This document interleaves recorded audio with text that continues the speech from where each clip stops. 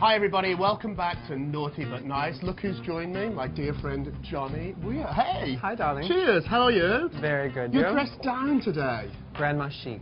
Grandma chic. Vintage Chanel cardigan, you know. I was like, I'm going to wear feathers, I'm going to wear rhinestones, I'm going to go crazy, big fur. And I was like, no, let's give him what he doesn't expect. See, I didn't expect it. So Grandma you're known chic. though, but you're going to be the judge on Skating with the Stars.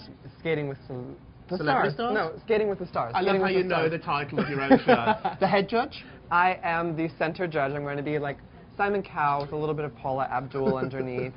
I'm going to be sweet, but, you know, it's ice skating. Right. But this is what's genius about this, is if you're a bad dancer on Dancing with the Stars, you can only be so bad. If you're a bad skater, you're flat on your ass. You can die. You can die. Bethany Frankel doesn't like me and she's on the show. So be really mean to her. She once called me the poor man's Perez. That's very sweet. On Twitter. Very sweet. Very sweet. I'm good friends with Jill Zarin, so... I saw Jill Zarin last night.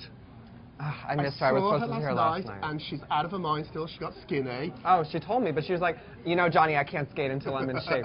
And I was like, Jill, you're like 5 pounds. You can skate whenever you want.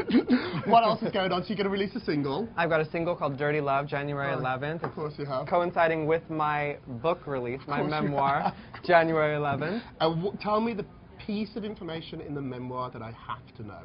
Well, I delve into a lot of the nitty-gritty about my sex life, which people have been waiting for, but I wanted to wait until I could tell it in my own words. But you do, the first time, you talk about that? Yes, I talk about that the first time publicly. I talk about... No, the first time you had sex, you talk about that in the book. Well, yes, I talk about waiting for love for virginity. And did you find it? I did. I waited. With Lady Gaga? No, with my glue gun. You're the best. Thanks for stopping by, my Pleasure, friend. thank you. Cheers, Thank you. If you've got it, watch it. If you don't, call your TV provider to get HDNet today.